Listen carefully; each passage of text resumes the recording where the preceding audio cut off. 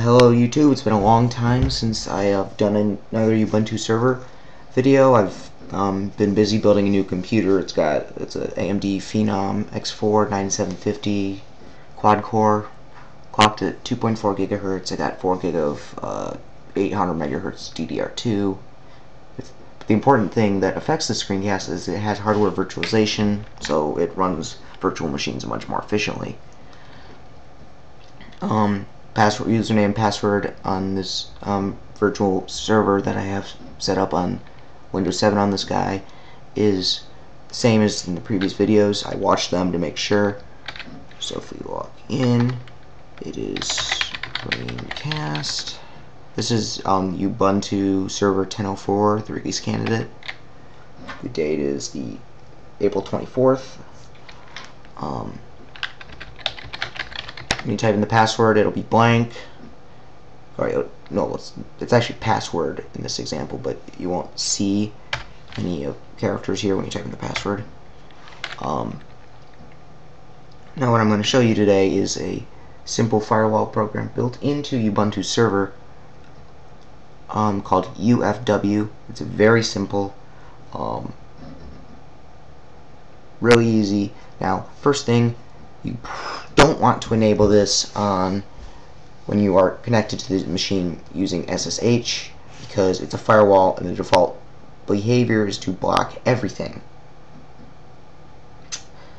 So then you have to go in and re-enable SSH. Okay, so first step, sudo UFW enable. And it's going to say that. So then you go sudo restart. Oh, it's actually reboot now. Bingo. And it's going to kill everything. Reboot.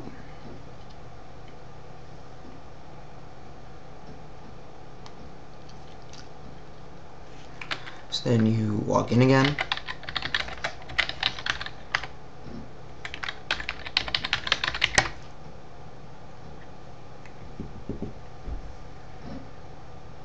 And then now sudo UFW status, and you type in your password, and it's going to say that. Now, for example, let's say I'm going to assume that you're a web server, so you have 3 ports open. SSH, which you can also tunnel or FTP through, which encrypts it, makes it more secure than standard FTP, and so I don't bother with FTP anymore. I use SFTP, I believe it's called. Anyways, which is port 22, so we want to enable that first for a while. So sudo UFW allow.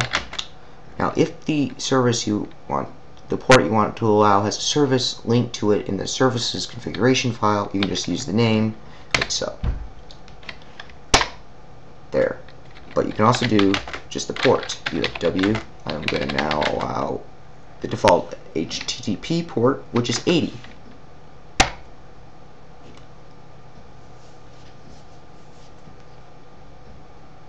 I am also going to allow port 443, which is HTTPS.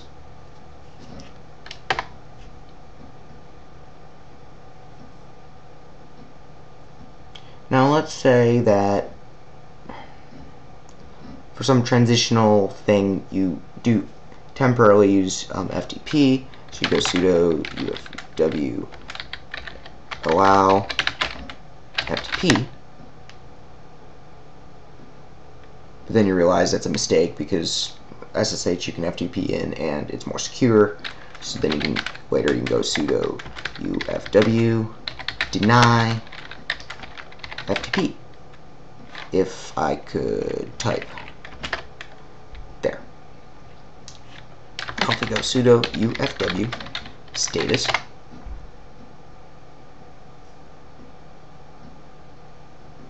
and you can see it looked those services that we use names for up, and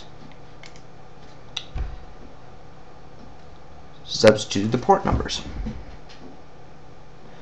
And then if you want to reset, sudo ufw reset,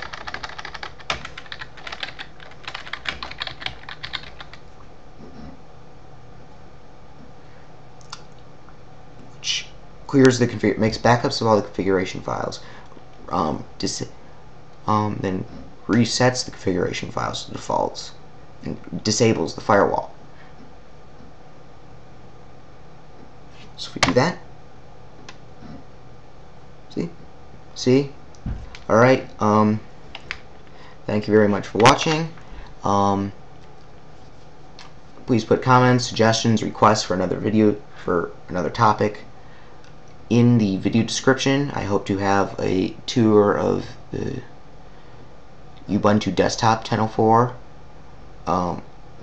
done soon. Please subscribe, rate, all that stuff, and thank you for watching.